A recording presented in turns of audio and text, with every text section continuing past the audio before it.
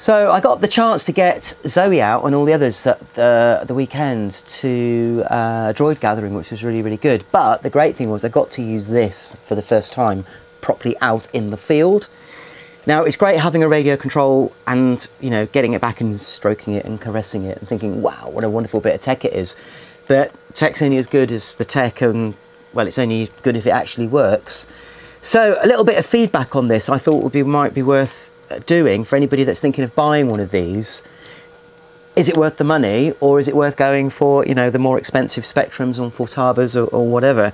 So interestingly, right, I'll tell you what, the response is amazing in terms of the millisecond delays. Now, I'm not an expert. I don't know whether the radio that I had, which was a DX18, had a slower response in terms of me inputting a command to the droid, to the receiver. I don't know, but this one is just so positive. It's just almost too instant. I almost have to relearn that when I press the button it's going to do something. Another great thing is the curbs that can be programmed in are far more advanced than the DX18s. So what I really can do by setting switches for different curbs, meaning that when I'm driving, when I move between different surfaces, I don't get any kind of jittering across different surfaces. I get much more stable driving on a surface. So whether I'm on carpet, whether I'm on concrete, whether I'm on wood, I can flick a switch and I can have the same input for the same output. So that I did that on the DX18, so, you know, but this is better. There's more of them. The screen is clear, and I found myself looking at it a little bit more. Obviously on the DX18 it's just, there is a screen, but there's not much information in it. Telemetry, I'm not sold on that. It has telemetry on it, but I didn't really use it. But then saying that, I never really used it on the DX18. I tend to use, on her, I tend to look at the meters on the front, so I know what my voltages are.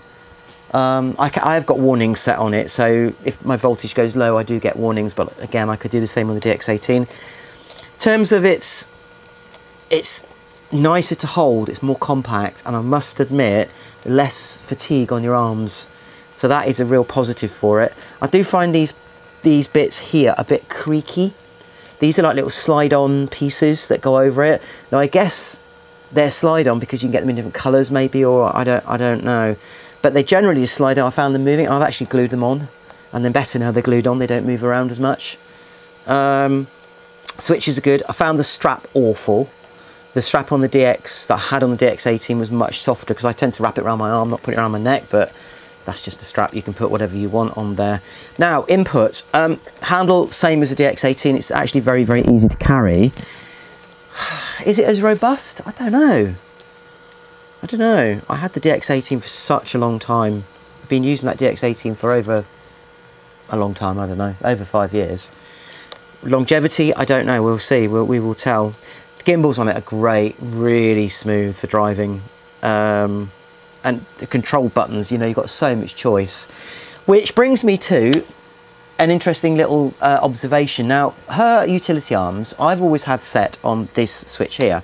So I can just basically go open, close, open, close, open, close. From a puppeteering point of view, I can react very quickly to people when they wave at her or anything like that. It's like click, click, click, click. And I decided to move it to this to make it variable. Affirmative. I have to excuse the trigger because the sounds are triggered on these. To make it variable. Affirmative. Affirmative. Affirmative. So I could go faster or slower if I wanted to. But I found it next to useless. I found it too slow, actually, being variable.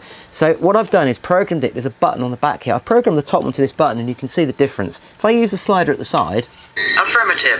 Affirmative. Whereas if I use the top button...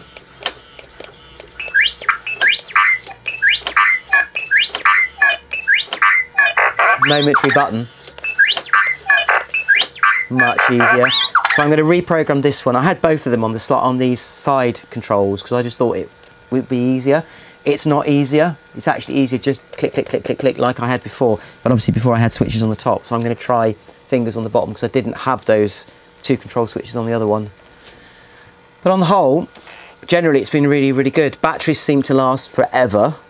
This plastic is interesting in that the Velcro I normally stick on there to stick my other controller on for the sound doesn't want to stick on it. But then maybe that's good testament to the quality of the plastic, maybe, I don't know. But there you go. First test run with this, and a big thumbs up. A lot lighter weight, and the difference in the money, you can't knock it. I mean, if you look at what a DX20, was it DX20, DX21 is going to cost me to give me the equivalent 20 channels of this, it's different world. So, real thumbs up to the FRSKY X20S. Brilliant control, really good.